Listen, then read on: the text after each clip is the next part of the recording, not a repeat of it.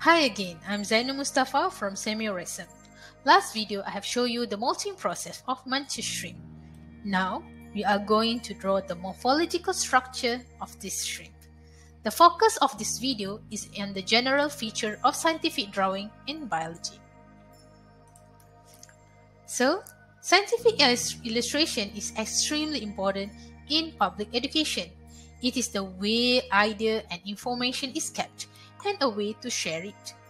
Scientists need to have the certain necessary skills to translate the scientific information from their observation, from their fieldwork, from the labs into the illustration and simple notes to be accessible and understandable that bypass difficult scientific terms and explanations. The scientific drawing are basically used in 3 niche areas. They have similar general rules, but might quite look different and emphasize on different aspects.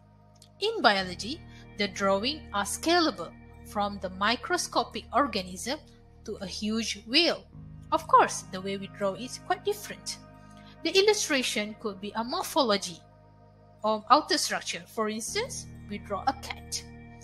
Or inner structure, as when we dissect certain animals or certain structure. For instance, the section of heart. Sometimes, the biological mechanism also could be illustrated. For instance, the circulation of blood. In chemistry, the scientific drawing always involves the apparatus setup and symbols. For instance, we use arrow to represent heat. Similarly, in physics, the drawing could be extended to show the dynamics and movement and even changes. So here are the general tips to have a good scientific drawing. However, these general rules are basically for exam purposes and training our young scientists to have necessary skills and competence to be a great scientist in the future. Use a pencil. Pencil is the best companion for scientific drawing. One could sketch using pencil and erase if required. The second, use single line, no shading, or dot. Only use dot if required. Stroke and asterisk lines are not encouraged in scientific drawing, so use single line and dots. Label the structure clearly. Avoid cursive writing. Use ruler to ensure the straight line for the labeling. The label line should not be crossed on one another. Arrow at the tip of the label are not encouraged. Naming should be at the tip of the label, not on top of it. Add title for your drawing. Use local name or scientific name to ease the communication and knowledge disseminations. Let's look at the drawing process. This is the morphological drawing of mantis shrimps. You start with the simple structures and go for the details. You can use some dotted line to emphasize on certain structures. Then remember to label it correctly.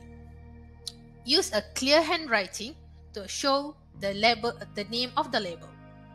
And remember to add on the title at the end of the drawing. So here are the structure of the stomapods. As for the teacher's notes, this scientific drawing is very important learning tool and as a diagnostic tool. Teachers can use the scientific drawing to indicate the understanding of the students. It can be used at any level. As it started at the primary level, we start to introduce with the scientific drawing and it becomes complex as we try to draw much detailed morphological structure. The visual representation helps everyone to collect, process, and understand information better. It requires metacognitive thinking skills such as analyzing an object, evaluating which part to include, deciding where to place elements, or making judgment about size, color, and even shapes. Then, the students are more motivated and engaged with the activity. It also assist in the development of visual spatial thinking. It is hands-on and minds-on activities.